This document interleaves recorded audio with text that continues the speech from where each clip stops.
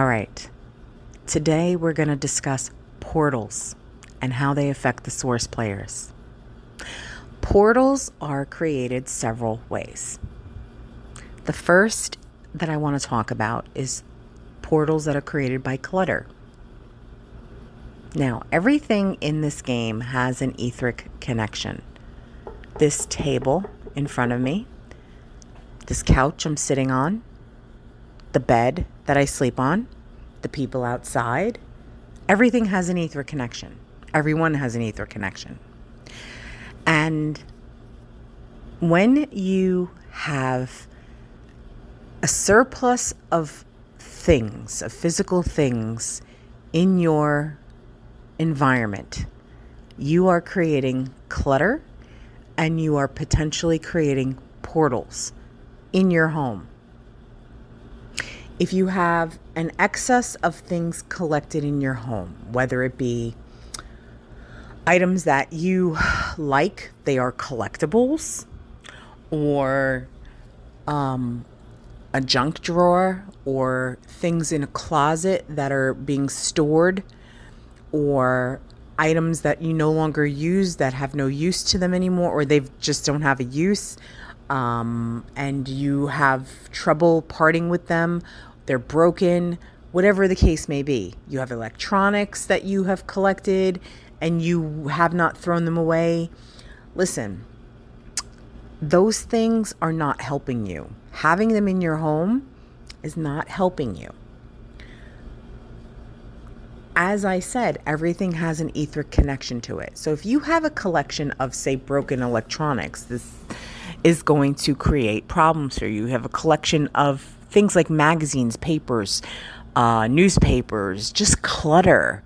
That's a problem for you. If you have a junk drawer with junk in it and clutter, that's a problem. If you have a big collection of stuff, like you collect action figures because you're a comic buff or whatever like that, that could potentially be a problem for you. And I know that people don't necessarily want to hear this stuff because they like their stuff. Yeah, no kidding. We all like our stuff, right? But those collections of things, useful or non-useful or collectible or quote unquote valuable, all have etheric connections, and they're all being housed in a place together, and you have all these etheric connections that are collected in one spot, and it creates a portal. And the entities that have paid for the experience to be non-physical can pass through those portals and mess with the source players and mess with your life.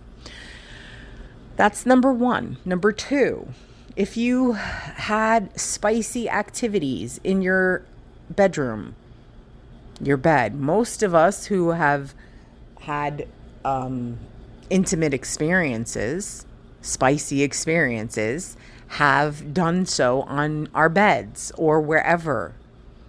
And that creates a big portal for you on your bed, in that room. That's something that needs to be addressed. If you travel and you're sleeping in an Airbnb, or you're sleeping in a hotel, you're sleeping in a bed that's not yours. A lot of the times, people go to hotels to do spicy activities, right? Yes. So therefore, you have a place where you're sleeping where a lot of spicy activity from a lot of different people has occurred. That's a big portal. So let's look at these scenarios. How do you get rid of the portals? Well, with your intent, right?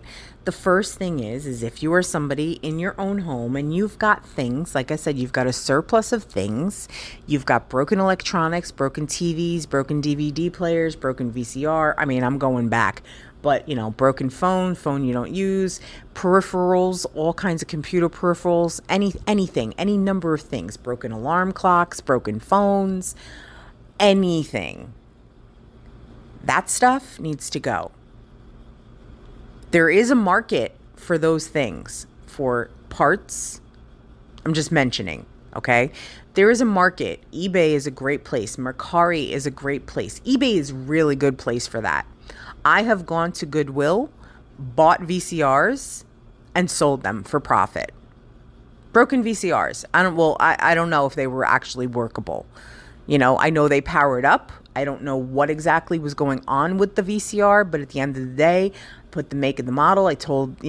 I disclosed everything, and people bought them. And let me tell you, they bought them within like a couple of weeks. So those moved generally quickly. All right. But I've even sold cell phone boxes. From my previous Androids, I've sold the boxes because people sell them or they use them for refurbs, whatever the case may be. They buy the boxes. There's a market for this stuff. So if you find that you have this broken stuff in your home, I highly recommend, first of all, that you sever the etheric connections from you and that, although that should have been done for you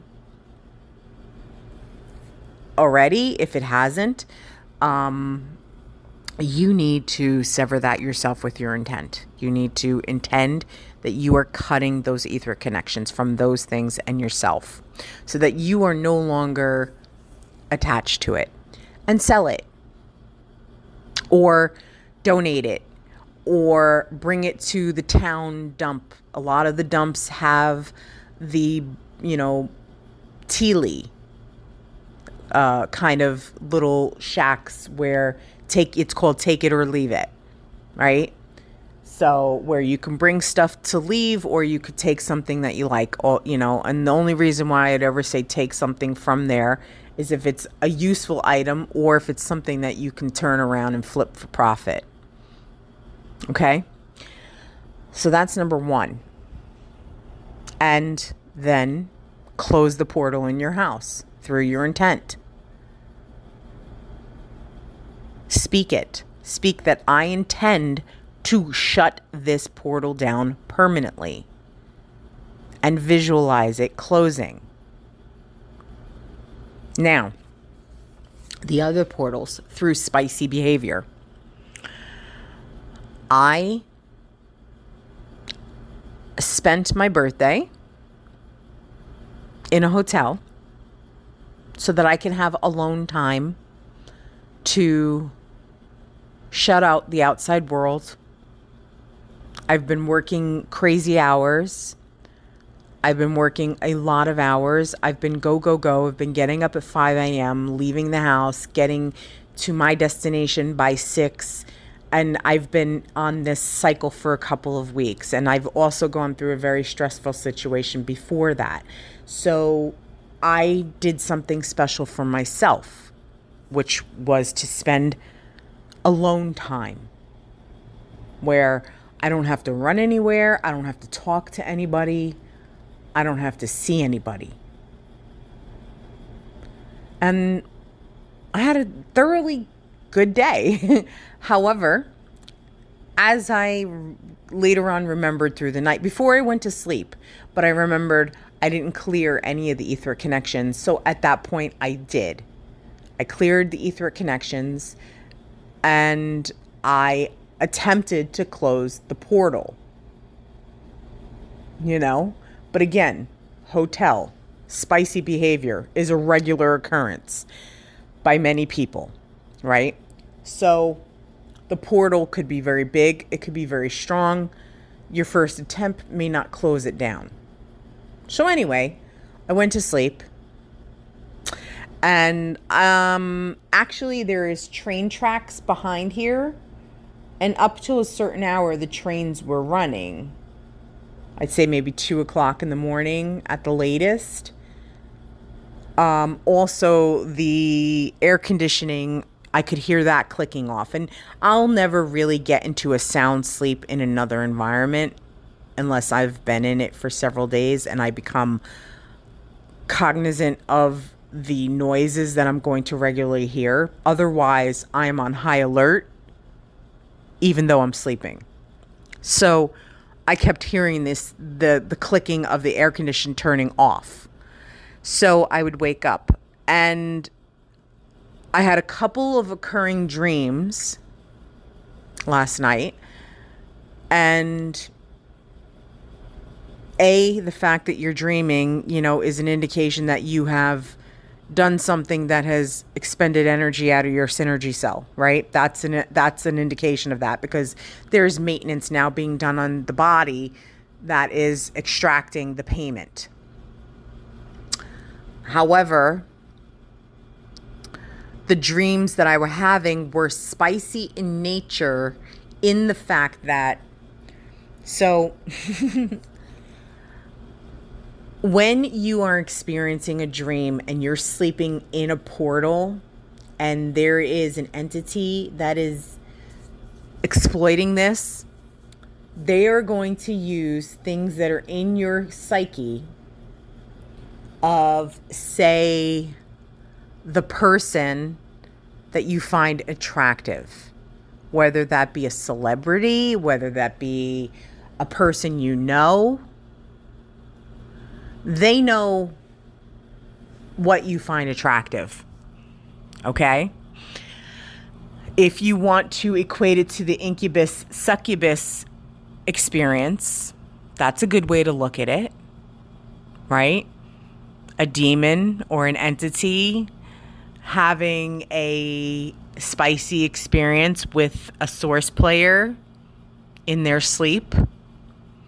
However, they are cloaking their true nature by using something that would entice the source player to allow it to happen. Do you see what I'm saying? Because they know you find this person desirable. So, the fact that I had a dream experience with a celebrity that I find very enticing was the first clue.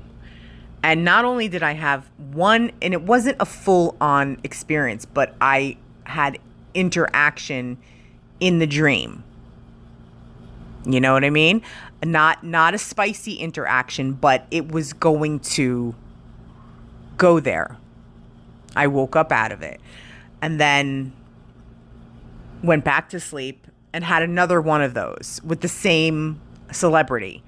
But again, woke up out of it because other things were waking me up. So the connection gets severed, right? But when I woke up, I was like, oh, look at this. I didn't successfully close this portal down because I had these two experiences. So there was an entity trying to extract energy from me and to get that spicy experience in my sleep. And several months back, when I was just like when I had first moved into my brother's house and sleeping in my niece's room and all of the stuffed animals and all of the clutter that's shoved everywhere, I was sleeping right in the middle of one as well. And I was having spicy dreams and all kinds of weird, erratic dreams that weren't even spicy, but just a lot of dreams where I knew I had not done anything that should have given me a dream. Like I knew that there were days that I had not done anything to expend synergy cell energy, yet I was having those dreams. Okay. And then I was like, oh, I didn't close these portals. I didn't do anything because honestly, I was just so overwhelmed with the clutter, so overwhelmed with what was going on in my life, but shut those down. Now, I've also had different house sitting jobs, and every time I go to a house sit, I close portals. And I banish the house entity. Because there was one house sit that I was at that in the middle of the night, there was all kinds of activity happening. Now, granted, that house sit is a little cottage, and actually I am pet sitting for the cat right now for the last 2.5 weeks.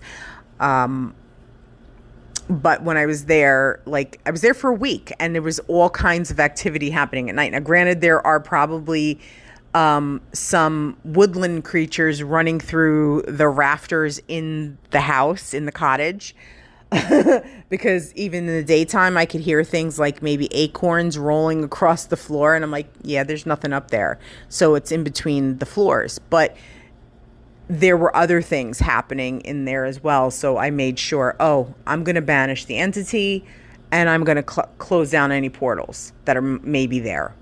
And I've done that. But I almost forgot to do that in this apartment, in this hotel room, and was not fully successful in shutting down the portal.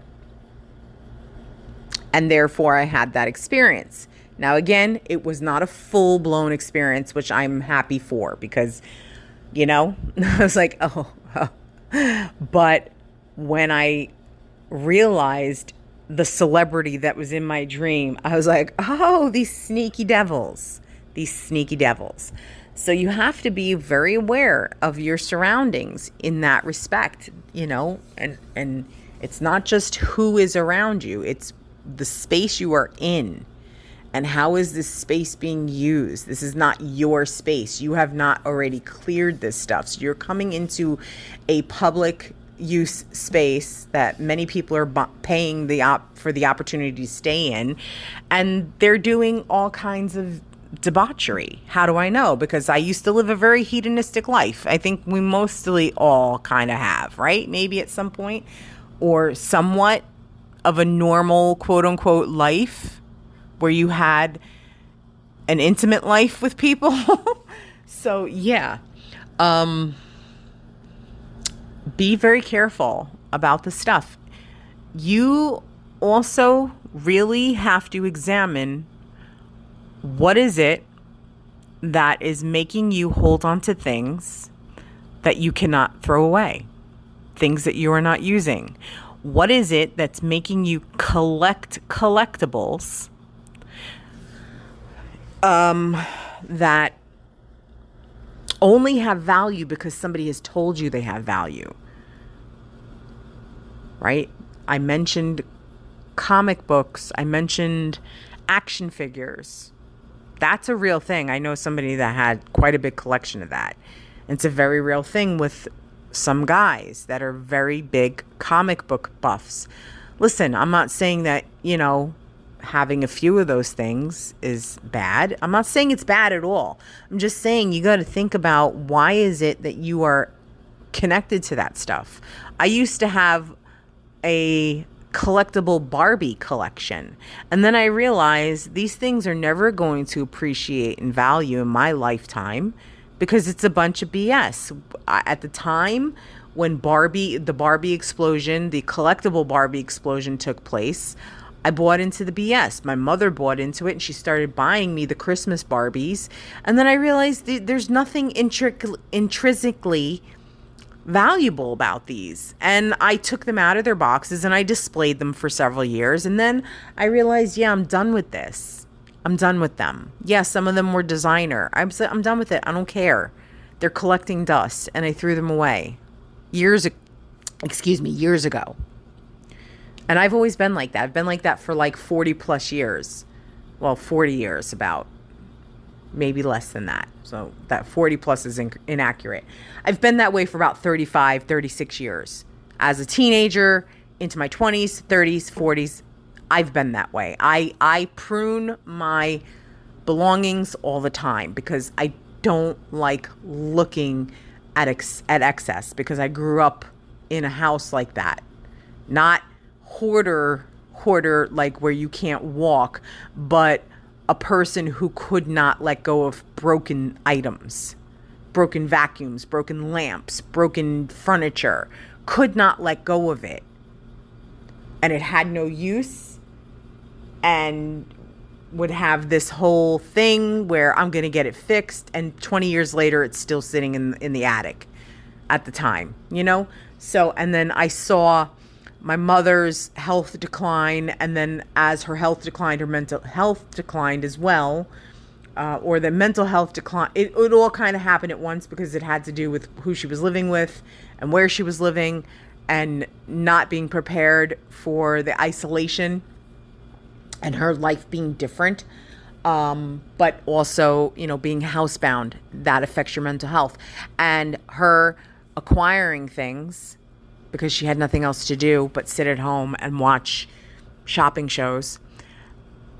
But just acquiring stuff that she couldn't use and having hordes and tons and tons of clothes, that smelled so bad of cigarette smoke because the two of them were chain smokers. Number one, it was discolored from the nicotine. Number two, but you couldn't throw it away. And it was becoming too much. And I don't like it. I don't like that. I know everything has a function. Maybe some of it is decorative, but it's not too much that's decorative. It pleases me to look at it, and that's it. When there's an excess of stuff, I have to start pruning. And I even have one of those little storage units, the cubicle units with storage cubes. And for a while, those storage cubes were overflowing with things because I had subscription boxes that had all the skincare. I had an excess of skincare. Some of it I sold on Poshmark, sold like tons of face masks and just various things. I was like, I'm never even going to use this in a year. There was so much stuff. So I got rid of some of it. And then as I started using some stuff, some of it I used up. Others, I tried it, I didn't like it, and I threw it away. So I've managed to cut down a lot of that. And then when I moved, I decided to throw some stuff away so that my moving experience was minimal. I'm always doing that. And you have to get into that practice for yourself so that you have that minimal amount of items that are utilitarian to you and completely pleasing to you. If it's not something that you enjoy, it shouldn't be there. That's the bottom line.